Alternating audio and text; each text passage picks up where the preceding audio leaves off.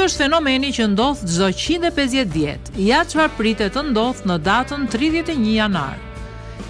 Ky fenomen përkon me hënën blu, që do të thotë se është hëna e dytë brenda një muaji kur hëna do të jetë e plotë. Për vitin 2018, fenomeni hëna blu do të ndodh 2 herë. Por është hëna e parë në 150 vjet që eklipsi plot hënor përkon me hënën blu. Këtë fenomen të dyfisht disa e kanë quajtur super hëna blu e përgjakshme. Në rastin e hënës blu, emërtimi nuk përkon me përmbajtjen. Nuk do të thotë se hëna do të marrë pigment blu, por emri është vendosur i tillë pasi është hëna e dytë e plotë e një muaji të caktuar të vitit.